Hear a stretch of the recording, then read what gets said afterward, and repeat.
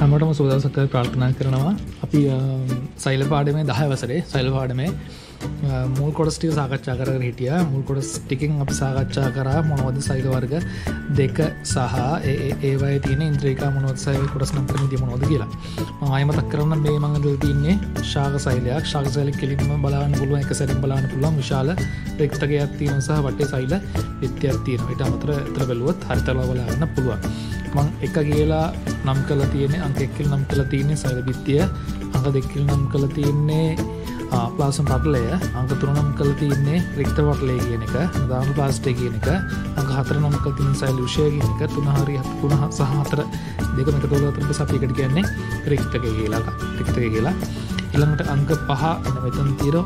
අංක 5 කියලා කියන්නේ මෙන්න මේ ජල්ලිමේ කරලමේ ජල්ලිමේ කොටස අපි එකට කියන සෛල ප්ලාස්මය කියලා. අංක 6 නෂ්ටිකාව, අංක 7 නෂ්ටි පටලය, ඒක 6 සහ 7 පොදුවේ ගත්තා පස්සේ කියනවා නෂ්ටිය කියලා. ඊළඟට අංක 8 අලුවන් ප්ලාස්මේ ජාලිකා සහ අංක 9 ගොල්ගි සංකීර්ණ අපි කියන ගොල්ගි දේහ කියලා. ඊට පස්සේ අංක 10 මයිටොකොන්ඩ්‍රියා ශක්තිය හදන එක, අංක 11 වෙනි එක හරිත ලව, 12 වෙනි එක සිලිතොන්දස් ප්ලාස්මේ ජාලිකා.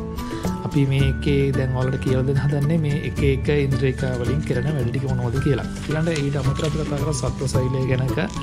සත්ව සෛලය බාහිර ආකාරයෙන් තියෙන ප්ලාස්ම පටලයෙන් කියලා කිව්වා. ඒතර සෛල ප්ලාස්මයක් තියෙනවා කියලා කිව්වා. ඒතර අංක 1 ප්ලාස්ම පටලය වෙනවා, අංක 2 සෛල ප්ලාස්ම වෙනවා, අංක 3 වෙනි එක නෂ්ටිකාව, අංක 4 නෂ්ටි පටලය, අංක 5 ගොල්ගි සංකීර්ණය, අංක 6 රයිබෝසෝම, අංක 7 සින්දොන්දස් ප්ලාස්මේ ජාලිකා සහ අංක 8 මයිටොකොන්ඩ්‍රියා, අංක 9 රළුවන්දස් ප්ලාස්මේ ජාලිකා. අවතන ප්‍රධාන කොටස් ටික ශාක සහ සත් සෛලවල අපි ඒක කලින් කතා කරා මොනවද කොටස් කියලා. එක ඉන්ද්‍රියකා වලින් වෙන වැඩ ටික දැන් මෙතන තමයි එක එක විස්තර කරලා දෙන්න මොනවද මේකේ කරන කෘත්‍යයන් කියලා. එක එක වෙන වෙන ඉන්ද්‍රියකාවල් මම වලට පින්තූර ටික පැහැදිලි කරලා දෙන්නම්. පළවෙනියෙන් ගන්න මම පළවෙනිම ඉන්ද්‍රියකා විදියට සෛල බිත්තිය කියන එක. සෛල බිත්තිය කියන එක තියෙන්නේ ශාක සෛල වල විතරයි. ඒක නිර්මාණ වෙලා තියෙන්නේ එක බාහිර ආවරණයක්, එක තුනී ආවරණයක් තියෙනවා. ඒ සෛල බිත්තිය අජීවී සෛල බිත්තියක් කියලා තියෙනවා. ඒ බිත්තිය හැදලා තියෙන ප්‍රධාන සංඝටක වෙන්නේ සෙලියුලෝස්. 11 වසරේ සමහර පාඩම් පළවෙනි පාඩමේදී පාඩමකින් සාකච්ඡා කරනකොට තියෙනවා. ඒ මේ ඝනවීම තියෙන සමහර සෛල බිත්තිවල ලිග්නින් ඝනවීම ඒව කතා කරලා තියෙන්නේ පටක පාඩමේදී. එතකොට සෛල බිත්තියේ ප්‍රධාන කාර්ය තමයි ඕකේ සෛලයේ හැඩයට එයාවක් කියනවා. සෛලයේ හැඩය පවත්වා ගන්න සහ සෛලයේ ආරක්ෂාවට, සෛලයේ සන්ධාරණයට තමයි සෛල බිත්තිය වැදගත් වෙන්නේ. ඒකම මේ ඔයාලට ෆොටෝ එකක් පෙන්නන්න. මේ තියෙන්නේ සෛල බිත්තිය කියන එක.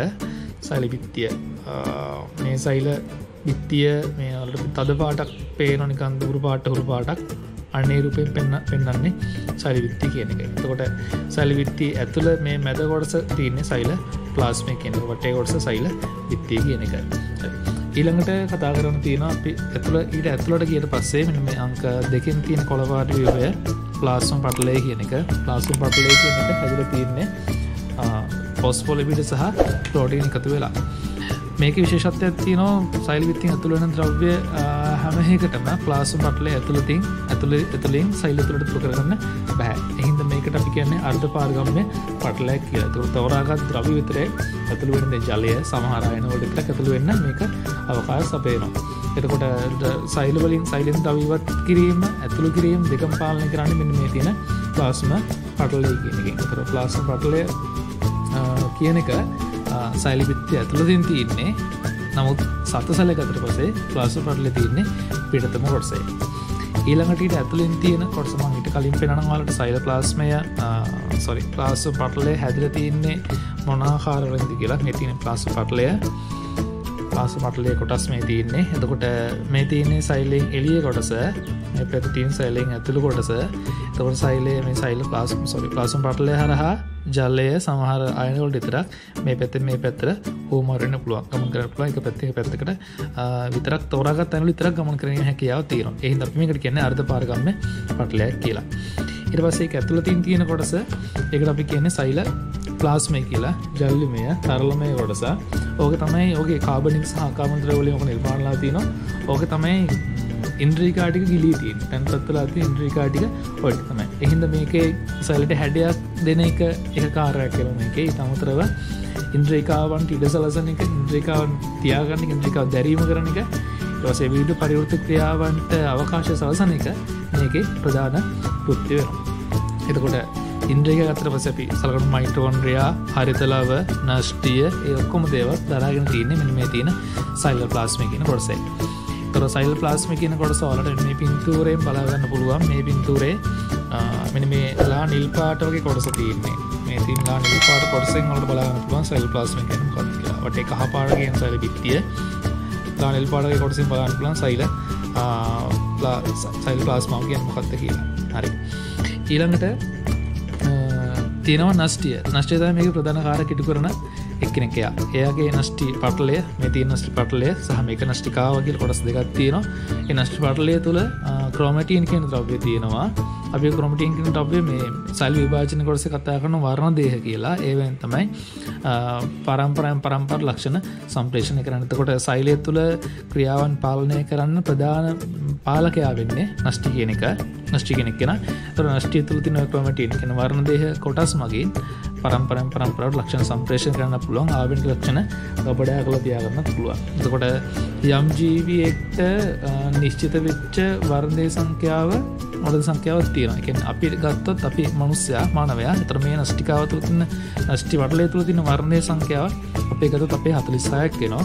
ඔක යුගල විදිහට සැලකුවොත් අපි කියන යුගල් 23ක් කියලා. ඒ විදිහට වෙනත් වෙනත් ජීවීන්ට අපි සැලකුවොත් මොනවයි ගෙම්බෙක් සැලකුවොත් ආචුපොයිති උදාහරණයක් ගෙම්බා කියලා කියන්නේ. ගෙම්බාගේ වර්ණ දෙහ 26ක් තියෙනවා. අපේ තියෙන වර්ණ දෙහ 46ක්, එයාගේ තියෙන වර්ණ දෙහ 26ක් විතරයි. අපේ වර්ණ දෙහ යුගල් දෙක සැලකුවොත් අපි කියන වර්ණ දෙහ යුගල් මේක තුල තියෙන උගල සංඛ්‍යාව වර්ණ දෙහ යුගල් 23ක් කියලා කියනවා. මිනිසාගේ. එතකොට ඕක තමයි නෂ්ටිකාව කියන එක. නෂ්ටිකාව කියන එක වට වෙලා තියෙන්නේ නෂ්ටි පටලයේ. වලට පිළිපරක් පෙන්වන නෂ්ටිකාව කොහොමද තියෙන්නේ කියලා. නෂ්ටිකාව මේ තියෙන්නේ මෙන්න මෙතන පින්තූරේ වලට බලා ගන්න පුළුවන්. මේ පින්තූරේ මෙන්න මේ වටේ තියෙන්නේ නෂ්ටි පටලය කියන එක. ලා දම් පාට වගේ තියෙන්නේ. මේ තද දම් පාටින් බලන්න පුළුවන් නෂ්ටිකාව, ඒ නෂ්ටි පටලයෙන් අභ්‍යන්තර කොටස් ටික මේ පින්තූරෙන් ඒක බලා ගන්න පුළුවන්. හරි. ඊළඟට නෂ්ටියෙන් පස්සේ අපි සාකච්ඡා කරනවා මයිටොකොන්ඩ්‍රියා කියන එක ගැන. මයිටොකොන්ඩ්‍රියා කියන්නේ විශේෂ කෙනෙක්. මයිටොකොන්ඩ්‍රියා කියන එක මෙතන දාලා තියෙන අංක 10න් දාලා තියෙන මයිටොකොන්ඩ්‍රියා. මෙයාගේ ස්වායු ශ්වසන ප්‍රතික්‍රියා වලින් එයා නිකුත් කරන ශක්තියෙන් තමයි මේක තුළේ පරිවෘත්ති ක්‍රියා සිද්ධ කරන්නේ. එතකොට ශක්ති නිෂ්පාදනය කරන නිසා මෙයාට අපි කියන මෙයා පවර් ප්ලාන්ට්ස් කියලා අපි කියන මෙයාලට ජව පොළවල් කියලා. එතකොට අණ්ඩාකාර හැඩයක් තියෙන්නේ. අපිට පෙන්වන්නම් මයිටොකොන්ඩ්‍රියාවක ව්‍යුහය මෙන්න මේ වගේ ව්‍යුහයක් තියෙන්නේ. මයිටොකොන්ඩ්‍රියාව ඩොවටේ පටලයක් තියෙනවා. ඊට ඇතුලේ කොටස් වෙනවා. ඇතුලේ කොටස් වලින් තමයි ස්වායු ශ්වසන ප්‍රතික්‍රියා සිද්ධ කරලා ශක්ති නිදහස් කිරීම සිද්ධ කරන්නේ. හරි. ඊළඟට කතා කරනවා ගොල්ගි සංකීර්ණය ගැන. ගොල්ගි සංකීර්ණය කියන්නේ මේවා මේ තියෙන මෙතන අංක 9න් තියෙන ගොල්ගි සංකීර්ණය. එතකොට මේක එක මත එක පිහිටි නිකම් ෆොටෝ පෙන්නනවා වලට එක මත එක පිහිටි තැටි සමූහයක් වගේ තමයි තියෙන්නේ.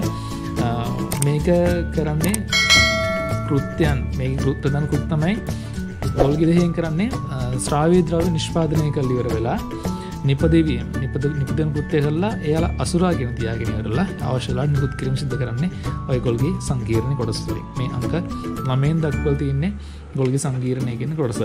ගොල්ගි දේහය කියලාත් ඔක හඳුන්වනවා. ඒතර ෆොටෝ එකක් විතර මම ඔයාලට මේක බලන්න පුළුවන්. මේ තියෙන්නේ ගොල්ගි සංකීර්ණ කියන පින්තූරයක්. ඒතර මේකේ පැතිලි තැටි වගේ එකින් එක මතක් ගොඩ ගහලා තියෙනවා. ගොල්ගි සංකීර්ණය කියන එක සංකීර්ණ හැදෙන්නේ මේ විදිහට. ඒතර ශ්‍රාව්‍ය ද්‍රව්‍ය නිපදවීම, අසුරාද වීම සහ අවශ්‍ය වෙලා නිකුත් කිරීම තමයි මේකේ කෘත්‍ය වෙන්නේ. ඒ තමයි ගොල්ගි සංකීර්ණය. ඊළඟට කතා කරනවා රයිබෝසෝම සම්බන්ධයෙන්. රයිබෝසෝම කියන්නේ මෙතන මම අංකයක් දාලා නැහැ. ඒකට මේ තියෙන්නේ රයිබෝසෝම කියන එක. ඒ ඇත්තම රයිබෝසෝම සම්බන්ධලා තියෙන අන්තස්ප්ලාස්මික ජාලිකායක්. ඒකට ඒවට කියනවා රොලොන්තස්ප්ලාස්මික ජාලිකා සහ නිත්‍යවට කියන සුන්නොන්තස්ප්ලාස්මික ජාලිකා කියලා. ඒක කෘත්‍ය අපි ඊළඟට කතා කරනවා. රයිබෝසෝම කියලා කියන්නේ පටලයක් නැති නිකන් තනි ඉන්ද්‍රිකාවක්. නමුත් ඒකේ ඉන්ද්‍රිකාව හැදිලා තියෙන කොටස් දෙකක් තියෙනවා. විශාල උපේකය සහ කුඩා උපේකය කියලා. ෆොටෝ එකක් පෙන්නන්නම්. ඒකේ මෙන්න මේ විදිහට කොටස් දෙකක් තියෙන. මේ තියෙන විශාල උපේකය, මේ තියෙන කුඩා උපේකය.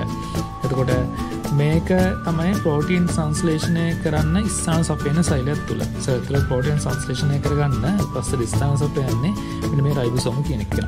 එතකොට රයිබෝසෝම අර මං කිව්වා වගේ එන්ඩෝස්ප්ලාස්මික් ජාලිකාවට සම්බන්ධලා තියෙන්නත් පුළුවන්. සම්බන්ධලා තිබෙන්න පුළුවන්. තිබ්බොත් අපි කියනවා රොළුවන්තස්ප්ලාස්මික් ජාලිකා කියලා. නොතිබ්බොත් අපි ඒකට කියනවා සින්වන්තස්ප්ලාස්මික් ජාලිකා කියලා. හරි.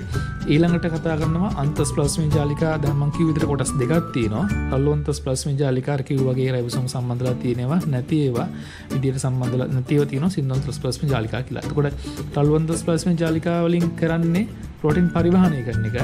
ඊට පස්සේ සින්වන්තස්ප්ලාස්මික් ජාලිකා වලින් කරන්නේ ලිපිඩ සහ ස්ටීරොයිඩ් නිපදවා පරිවහනය කරන එක. ඒතර මේ අංක 8ෙන් දක්වලා තින්නේ රොළුවන්තස්ප්ලාස්මික් ජාලිකාව, අංක 9ෙන් දක්වලා තින්නේ සින්වන්තස්ප්ලාස්මික් ජාලිකාව. ඒතර වලට බලන්න පුළුවන් සමහර අන්තස්ප්ලාස්මික් ජාලිකා තියෙනවා නෂ්ටියට සම්බන්ධලා. මේ මෙන්න මෙතන මේ පින්තූරෙන් තියෙන්නේ නෂ්ටිය කියන එක. එතකොට ඒකේ මේ වටේ පටලයට සම්බන්ධලා තියෙනවා අන්තස්ප්ලාස්මික් ජාලිකා ඩොට් තියෙන රයිබෝසෝම. එහෙනම් අපි මේකට කියන රොළුවන්තස්ප්ලාස්මික් ජාලිකා නෝට් බලන්න පුළුවන්.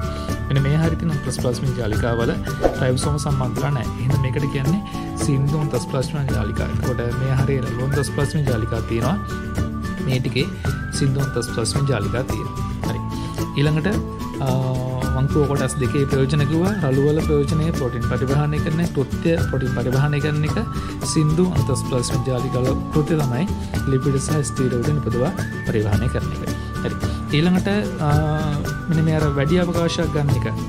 සෛල පටලෙන් ප්ලාස්මා පටලෙන් ඇතුළත කොටස අපි කියනවා රික්තකේ වැඩි පරිමාණයක් ගන්නවා ශාක සෛල වල කියලා. නමුත් සතු සෙල් වල දර්ශක රික්තක නිර්මාණ අපි අඳින්නේ නැහැ ඔයාලයි සිලබස් එකට.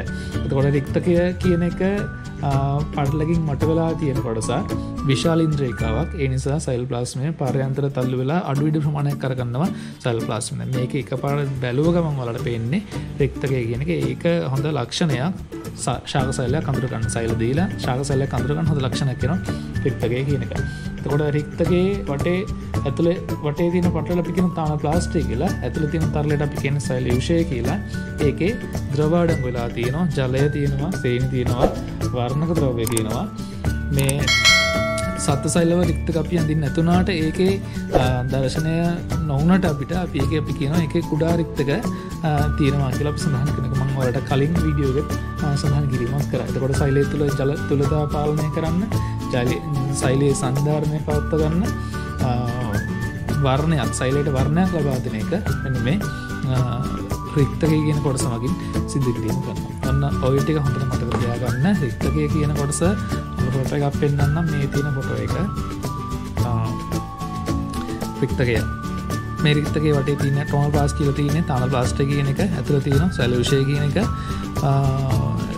ශාක සෛල වල විතරයි මේක බලන්න පුළුවන් පැහැදිලිව විශාල එකක් විදියට. හරි. එතකොට ඔය අපි දැන් කතා කරේ ඉන්ද්‍රියකා සම්බන්ධව මම ඔයාලට ශාක සෛල සහ සතු සෛල වල කොටස් දෙක වෙනම සාකච්ඡා කිරීමක් කරන්නේ නැතිව පොදුවේ තමයි සාකච්ඡා කරේ. එතකොට ශාක සෛල මේ තියෙන ශාක සෛලය ගත්තත් සතු සෛලය ගත්තත් සාමාන්‍යයෙන් ඔය ඉන්ද්‍රියකා ටික වෙන කෘත්‍යන් ටික පොදු කෘත්‍යන් බවට පත් වෙලා තියෙනවා. එතකොට මේ ටිකත් ඔයාලා අනිවාර්යෙන් එකින් එක ෂෝට් නෝට් කරගන්න. මම මේකේ කොටස් නම් කරන්න ඔයාලා මේ පින්තූර ඇඳලා ඉවර වෙලා මේක මම 1 2 3 4 දාලා තියෙනවා. ඒ try කරන්න කොහොමද ඒවට එන නම් කියලා ලියා ගන්න සහ වෙන වෙනම අනිවාර්යෙන් මේ වදින පුරුදු වෙලා තින්න ඕන. හරි. එහෙනම් අපි ඊළඟ වීඩියෝ එකේ හම්බෙමු. ආයෙත් ඊළඟට සාකච්ඡා කරන්න තියෙන 10 විස්තරේ සෛල වර්ධනය සහ සෛල විභාජනය කියන එක. හරි. එහෙනම් හැමෝටම පොරොන්දු.